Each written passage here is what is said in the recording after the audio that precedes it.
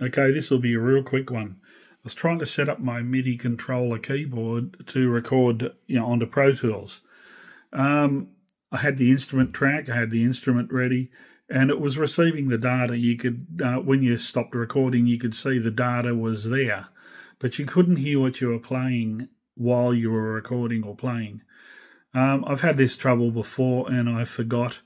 So I'm doing more for this than for me than for anyone else. But if it does help somebody, good.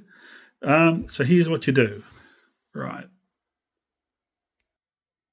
Okay, so what you do, you go to Options, Midi Thru. If you click Midi Thru, you can hear what you're playing as per the instrument in live as you're actually doing it.